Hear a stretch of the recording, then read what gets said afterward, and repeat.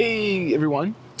So it's a beautiful day today and something exciting and interesting to come along with it. So I have some kind of, exciting news and also I believe it's going to be a deep introspection, a look into my own life journey and psyche and also into things that matter. And what I'm specifically going to talk about is probably evident from the title, if the title is the same that I decided to keep. It's about rediscovering Aikido. And it's all related to something which happened lately. So lately I was recording a video about the Aikido's philosophy and why I believe it often fails to deliver in most Aikido schools that I've witnessed or heard of.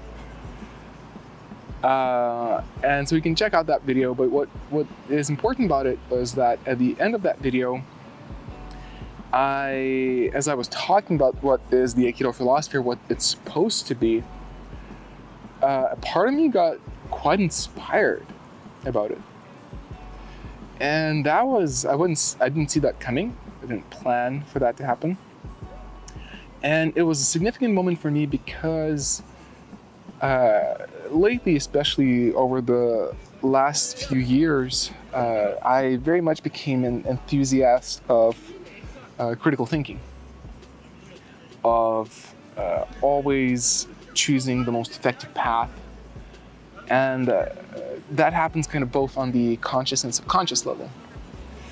In other words, if I get excited about something, usually that's a sign that I see some practical value in it. And I was surprised myself. I caught myself off guard when I felt inspired about the Aikido philosophy. I was like, oh, that's interesting. And so for the next few weeks, I started exploring that. Actually, just give me a moment. I want to check that. Okay, the microphone is on. The worst thing you can do is record a video and not record the audio. So yeah, for the next few weeks, I was exploring that subject. I was like, okay, well, I guess I'll take a note that I got excited about it, and I'll see if that inspiration stays. That's actually one of the kind of tests I have, or filters I have in my system, because generally I'm a very ambitious person, and in the past I used to suffer from doing too much, of kind of jumping on things which I would get overloaded with. And one of the systems I kind of developed for myself was that when I get excited about something, I would take note of that, and I would wait at least a few days to see if that excitement stays. Because in the past, I would get excited about something and I would jump on it and I would do something about it, and later I would realize, actually, no, that wasn't the best idea, or I shouldn't have rushed into it. Now, when you wait a few days or a few weeks, and if the excitement stays, usually for me, that's a sign that, okay, there's something there. My mind is attracted to it. Probably my subconscious notices that there's something that resonates with me there. And that was the case with this subject, with the Aikido's philosophy. I also while I was exploring that subject, there were also a few events that happened, kind of a few things, which strengthened that idea even more. And that's actually another system I used to implement in my life, and sometimes I still do, to make sure that I wouldn't do things in a rush and that I would choose the right things. I call it the system of three pluses. It's not a great name, I guess, but it works for me. And that is when I get excited about something and I feel like a potential that I want to do something, I usually wait for at least 3 different events, unrelated to each other, that would support that decision. So for example, when I initially thought about doing the Whim to Warrior, if you know my journey, hopefully, or basically I could say travel to the States to train MMA full time, I wrote to Matt Thornton, the head coach of that place where the program, one of the places where the program is run, and I asked him if that's a good idea, and he said yes. My partner at the time as well supported that. there was just kind of a things were laying out in a way where I was like, oh, okay, this is a good sign, this is a good sign. And I don't like the word signs. I think it sounds too mystical, but just kind of events which support that idea. And to come back to the main story, main narrative, that happened with this thing so far. There are a few different events where the idea of exploring the philosophy of Aikido, looking deeper into it and asking myself, how could it be practical? It kind of drew me into it, and also I got those events which showed me that there might be something there, not only for me, but also for others. So I will definitely talk to you more about that. And before I get to the next step, I wanted to make sure to mention that that doesn't mean I'm interested in reinventing the physical side of Aikido. At the moment, to say the least, I am not inspired about that. I did try to make Aikido quote-unquote functional, to make it into a martial art which works and delivers the philosophy through physical movement, defending yourself without hurting others. My conclusion was that it's not worth it. There are other effective martial arts who are already out there. Why reinvent the bicycle? And if you do try to make Aikido functional, my conclusion was that it will end up looking like other martial arts which are already functional. So just to say in a short way, that's not what I'm inspired about. The technical side, Aikido techniques, I'm not that interested and hyped about it. But at the same time, the philosophy, I see that there could be some unique value there. And not only value, but something that potentially I could chip into significantly. This also relates to my personal journey. If you're following this channel, The Journey, you probably know that it's a lot about documenting my own exploration of what value I could give to people. And one of the discoveries that stuck with me through this exploration is focusing on your strengths. It's focusing on things that you uniquely could deliver, and that usually will rely on your strengths. And strength, that's a mix, in my opinion, of your own personal capacity, or I guess more would be your own personal qualities. Let's say if you're a patient person, or if you prefer writing over filming videos, if you prefer writing versus speaking, all of that. And the other part is your expertise, is where you invested most of your time in receiving certain knowledge. Because the more time you spend digging into the same place and into the same area, the more unique knowledge and experience you will find there, and the more valuable it will be to others. That's one of the core philosophies I have that I apply all the time in my life. And without a doubt, I spent most of my life training and learning and practicing Aikido. There was yoga, there was meditation, but Aikido was definitely the clearest path that I spent most time in. And now not to come to an idea that, oh, that's the reason why that's the sole reason why I should continue exploring the philosophy of Aikido, just because I spend a lot of time and it's a downer to let go of it. Of course, it's kind of a downer. It was crazy. It's almost weird and crazy that after more than a decade of constant practice and having Aikido as my main livelihood, I dropped it. I know that that's part of the reason why people appreciate my journey, that I did that. And I would be fine in continuing doing that as long as I don't see value in it. But this is exactly what makes this point of my life interesting. it's because part of me is trying to recognize that there might be something there which, first of all, could be valuable in my life, which I cannot stress enough how important that seems for me to be. Meaning that one of the reasons why I don't like the whole self-help guru culture, which is intending to criticize that on this channel eventually, is because it's usually very presumptuous, self-centered. It's a lot about taking things which sound good and sound like they work and just throwing it on others without really embodying it yourself. That's the last thing I want to do. And for me, it's very important that, it's been for years very important that whatever I teach or give to others, that I make sure that it would be an integral part of my own practice and my own life. And that if the potentially applied practical side of the Aikido philosophy, if that will not be practical in my life, if that will not show significant results, then there's no point in looking at it. First of all, it needs to be applied in my practice.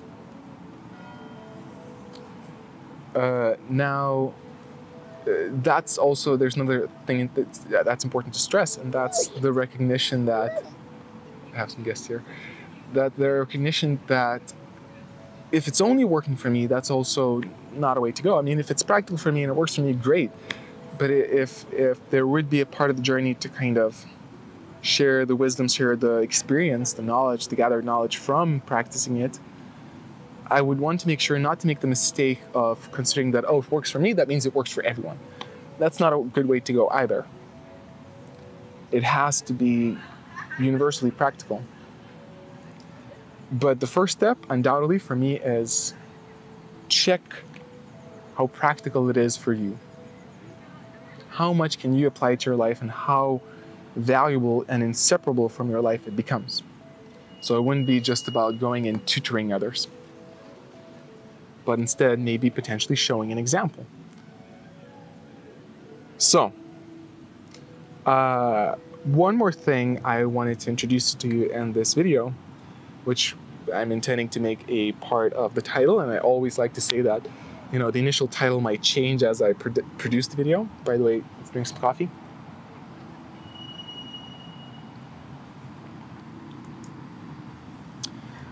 So part of the video that I wanted to introduce to you is also considering the way the Aikido philosophy already impacted my life, and how what kind of a rough and crazy journey it went through. And I won't go on repeating the whole journey for you, but I wanted to look kind of at the psychological aspect of it, which I honestly don't think I spoke so much about, which I want to stress it here, because that is the direct leading path to the next step of this. And that is the recognition that Aikido was such a big part of not only my life, but also of my identity. You know, I was living the Aikido philosophy. I used to wear my Aikido clothes way more than probably technically I should have. You might know that I used to walk around in the city sometimes with it, not to show off, but just because it felt practical for me. It was easier for me to walk with it than without it. And starting to get concerned I'll burn off bad by sitting here in the sun. We might move in a few minutes to a different place into the shade. Anyway, though, coming back to the main point, the Aikido was such a big part of my identity. I definitely looked like an Aikido guy. And if you followed my journey, you know that, you know, I looked like a very much traditional Aikido guy, and then I went on to how people expressed it in the comments, saying that I turned into looking like a typical MMA guy, you know, tattoo, short hair, etc. But now I just really feel comfortable this way. I'm not trying to represent anything, but it shows again that how much Aikido was part of my identity. And when I left it, when I separated, especially in regards to me being part of the Aikido community, a lot of my friends were doing Aikido, my mentor back in the day was an Aikido guy. And the philosophy was based so much on the Aikido philosophy that when I started to see the dark side of it, it was really, really difficult not to throw it all away at the same time. And I acknowledged even on record that I do admit that most likely I threw the baby with the bathwater.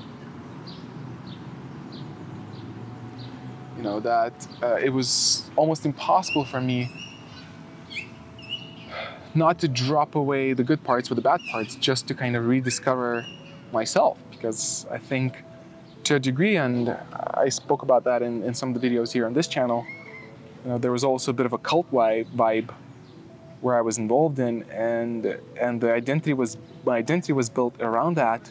And when I dropped it, that belief system was such a structural part of me that it was hard to see the good things in it. They were so tied up for me with the bad things, the negative things. Yeah, that when I abandoned Aikido, it took me some time. It took me a few months. But eventually, after about a half a year, I started to realize the separation, especially with my past mentor and the community that I was a part of, which actually we pretty much didn't have any contact whatsoever anymore, which was crazy. You know, that showed me the dark side of it, because pretty much nobody contacted me after I left that community. But when I left it, I started to realize that was actually a painful experience.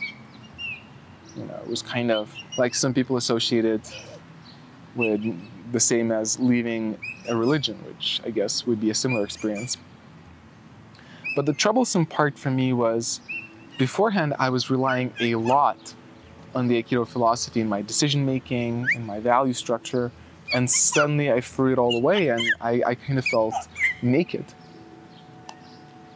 Which in a way was a good thing, because I could rediscover myself. But it took me quite some time additionally to start looking back at what I learned through that decade and asking myself, so what's the good in it? And every time I would look at it, it was so difficult for me to see the good in it. It was so difficult to separate it from the bad. But eventually, slowly, bit by bit, I'm still on that process, I could say. I'm starting to look at it and say, oh, no, if I separate this part from that part, actually there might be something valuable there. That wasn't all that bad. And it's kind of a fascinating process, and it's kind of the process that I'm in right now.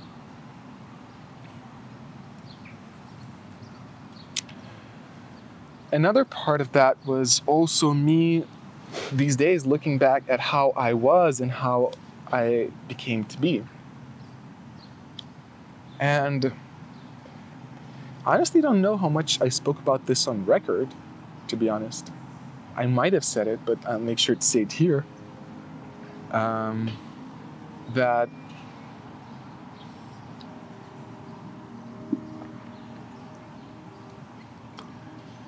in the past I was much more idealistic, which came also with a lot of naivete. Shade, finally. So yeah, it came with a lot of naivete. I really felt like I was, and I recognized that I was a naive young guy, but also, I went straight from high school into a full-on Aikido community. So not that I can really blame myself for that. But I lacked a lot of experience, so I was very idealistic, but also not very mature in some aspects. In other, yes, in some, especially the worldly aspects, not really. I'll restart the camera because the timer is going out. With time, as I became disillusioned with a lot of promises, a lot of false promises of Aikido, my past mentors, I got disillusioned not only by my last Aikido instructor, but also my first one. I became disillusioned about the whole community that I was a part of. I was like high up. I saw a lot of the dark sides of it that I did not recognize before. And then also I went on to this per se war with Aikido online, which I think was my own hero's journey, if you allow me to say that, where I not only did I try to make sense of what happened to me and to make sure it wouldn't happen again, but also kind of including others in it, making sure that others wouldn't experience the same mistakes that I did. But that also came from a very negative point of view, not only for myself, but also I got a lot of crap from a bunch of Aikido representatives. I was critical and they were even more critical towards me, and then that would piss me off and I would hit them back and they would hit me back, and then eventually I came up to a point where I was like, holy crap, this is getting out of hand.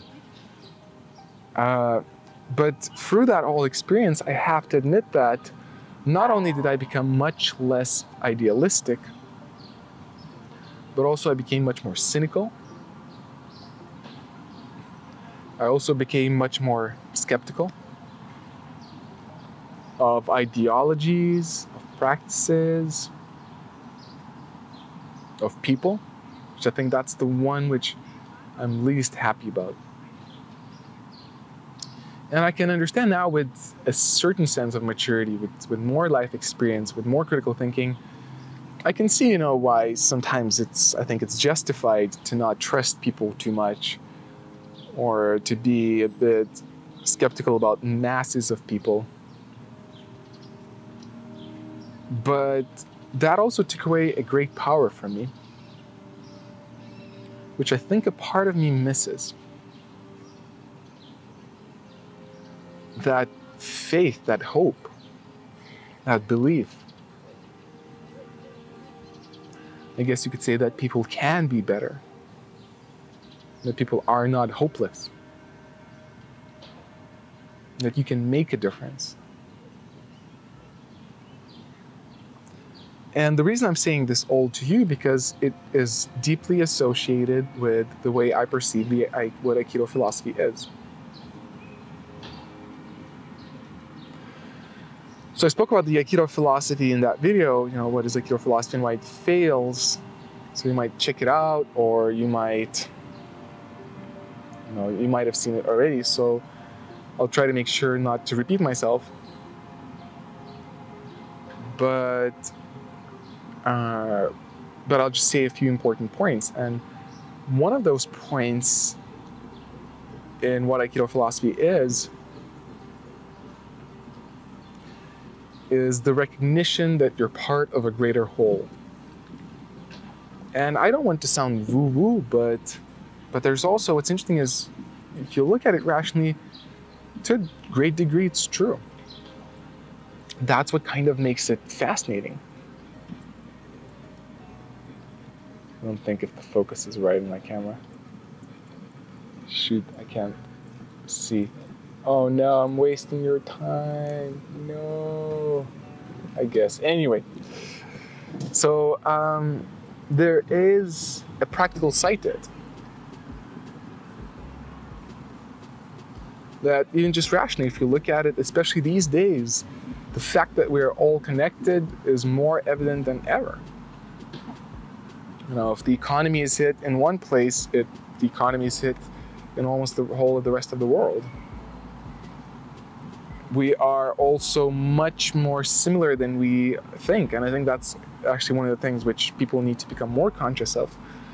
Something that I'm opposed to is the fact that we tend to present only the positive side of our life, and that creates the illusion that everyone is doing great and I'm not, and I'm the only one who's suffering, which is not like that at all.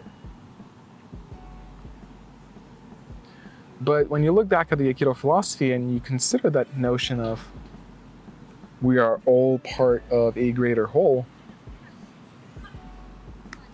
that starts to make a shift in your decision-making process. Because if I realize that, if I consider more, because if I consider that we're all related, that we're all part of the same family, that makes one much more empathetic. And that makes one consider much more the perspective of the other person.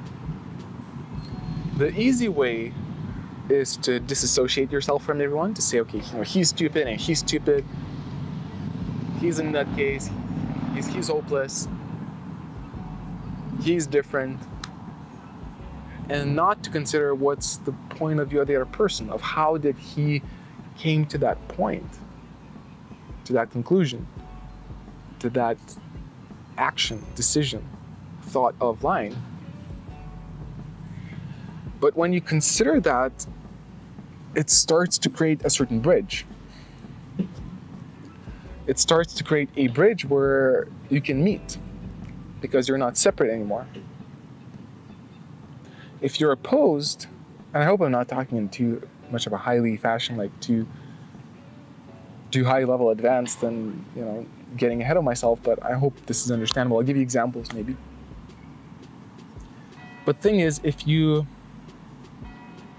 dissociate yourself from another person, think, okay, he's stupid, he's hopeless, he will never get it, there's no meeting point. You cannot, it's pretty much impossible that you will ever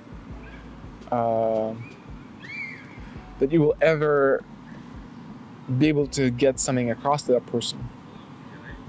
Meanwhile, if you ask yourself, okay, so how did that person get there? What if I was in his place? What would I want myself to do to me if I was in his place? What would be the best thing? If you consider all of those points, suddenly there's a meeting point where you can realize where he's coming from, and maybe you can find a middle point where you're like, actually, you know what? There's something there. And I'm talking from direct experience. It's funny because despite the fact that I abandoned Aikido completely,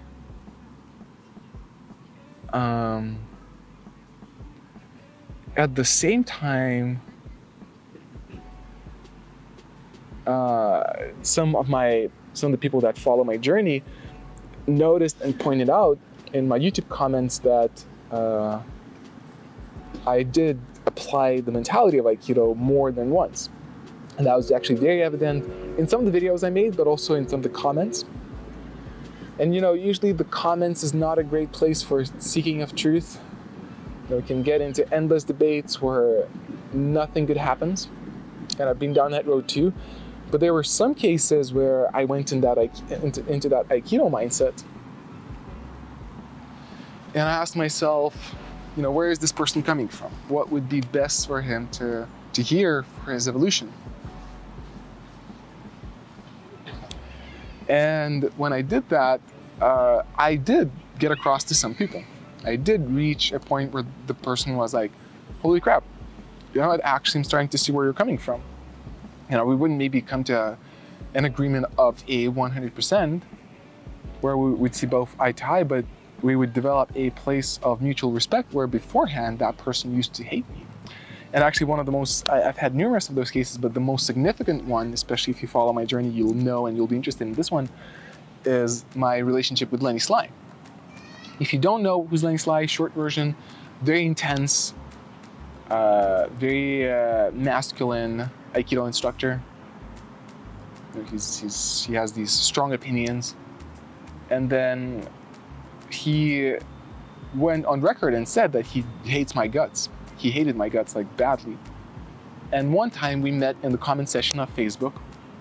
I don't remember what it was, but we started writing back and forth, and I really was in that zone of Aikido mindset, of not hating Lenny, not being opposed to him, but really seeing where he's coming from, understanding him, and trying to help him see my perspective. That we're actually not against each other, we're on the same page, we just have different approaches. It took a few hours of back and forth, but eventually we clicked. And then we called each other up. We spoke like for 3 hours nonstop. We called each other a few times again. We made some videos together, and he said numerous times, you know what? I consider you my friend, and I'll always have your back. And I feel very dearly about Lenny as well. I love him. But it's interesting because we started off from a place where he used to hate my guts, and he recognized himself that after that kind of Aikido approach, he started to appreciate where I'm coming from. We started to appreciate each other. So that was actually a very Aikido move, you know. But that's only one example. You know, I could keep on going, and obviously I don't want to make this video, last forever. But I'll just give you a few more ideas about what that applied Aikido philosophy could be.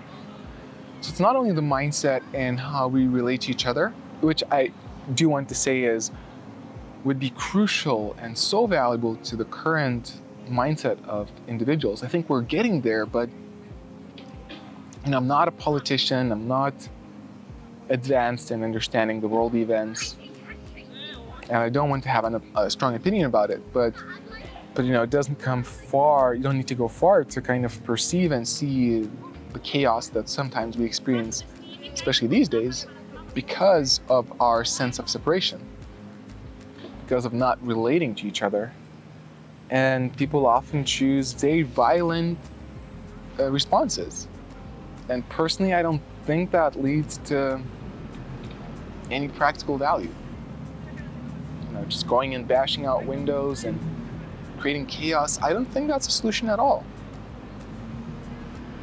Again, I could see where those people are coming from, but it's not a mature response. And in such a case, in such an environment, to add that Aikido mindset, Aikido philosophy, it could work wonders. Now, one of the reasons I'm interested to revisit this subject and to explore it is because in the past I was all fluffy and positive, and I lacked a sense of that darkness to be able to relate to it more and to recognize the shortcomings, which is crucial in any exploration. And now I'm more in that dark mindset of being cynical and realistic, as some would say. But what if we would find the middle there? What if we would find the union between these two things? I as I kind of pointed towards that idea, I do miss that idealism that I used to have, that faith, that belief in people, in the nature and the positive nature of human beings, in the capacity of human beings to develop, evolve, become better, to rediscover themselves. I'd love to be a part of that evolution of individuals. Not forcefully, but in a very pragmatic and practical way. And so it might be a long journey, and it might be something which will require a lot of energy, but it just might be worthwhile.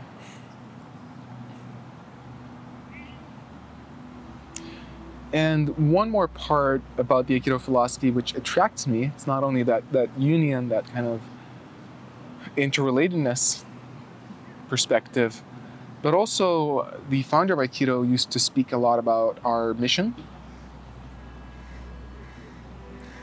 One of my favorite quotes used to be, he would say that each individual has his mission, each family has his mission, and each country has its mission, like a collective. And that it's our responsibility to fulfill that mission. Now, it is somewhat of a bit of a mystical statement, and it's complicated to directly point out what does that mean, where does this mission come from, and there's so many questions that pop up. But I used to really hold dearly that idea, and I used to feel like I have a mission, and that used to drive me dramatically. I still do feel a sense of a mission, but also being so pragmatic, having that questioning mind, that critical mind, it's much more difficult to tap into that mentality. Because, as I said, all those questions come up. So where does that mission come from? Who gives you that mission? Is one person's mission more important than another? It's just so many questions. But the thing is, I also feel, and it's actually from a video that Linda Heffernan sent to me, who I had a talk with about cult mentality, about Carl Jung, where he points out that he suspected that one of the reasons why a lot of people feel so alone and so confused and so down is because, yes, we did lose religion. Most of us did, let go of religion, of faith. And I think it's a good thing to a degree. I'm not religious either, but he was pointing out that the way I perceive it, the way I understand it, and I like to agree with that idea, that we do need to believe in something. That it's inherent in human beings to require a certain belief system. And I'm not necessarily saying a religion, but something to believe in. And when I dropped Aikido, I dropped away a whole belief system. And thank goodness, it helped me rediscover myself and discover some great answers. But a part of me also feels like part of me misses something that I would strongly believe in, that I would allow myself to believe in.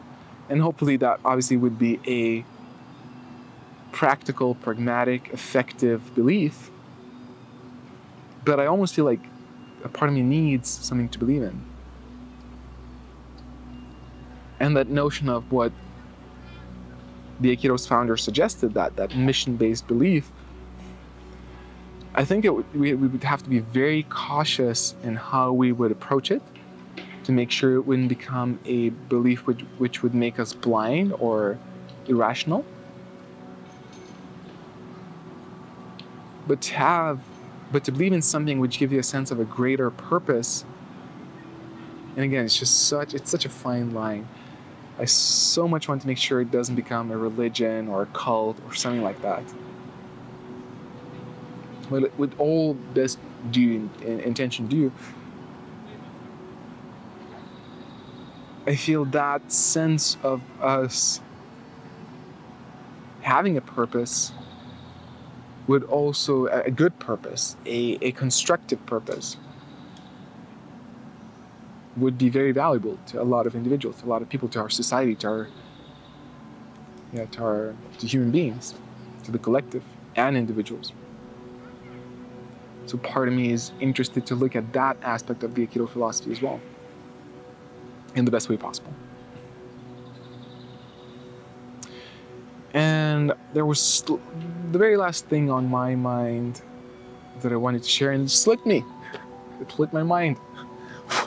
Usually that means I need to drink some coffee.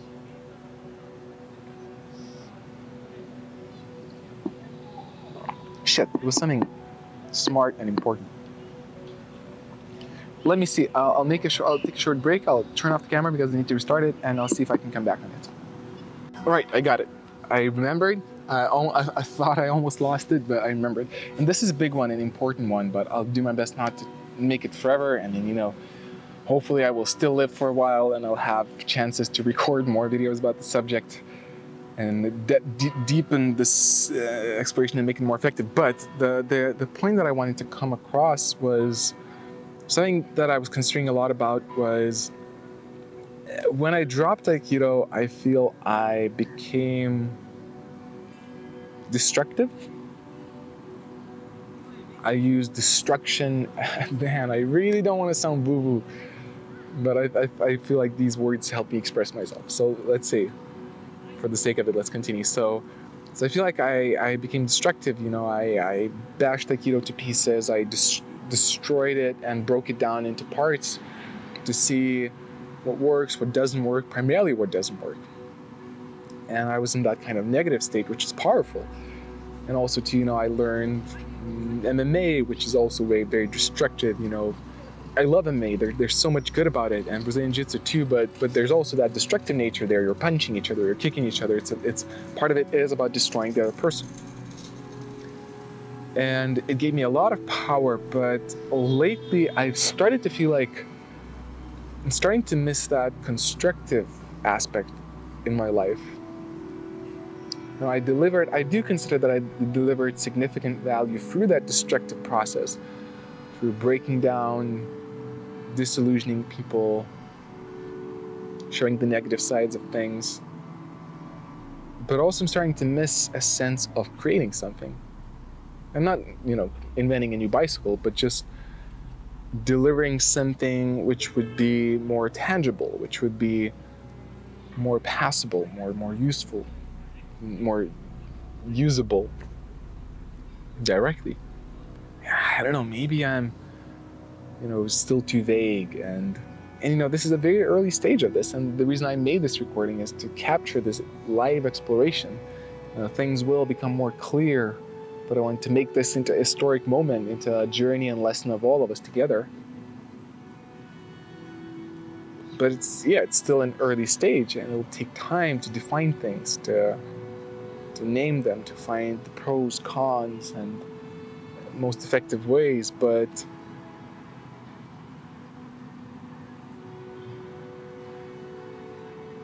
yeah,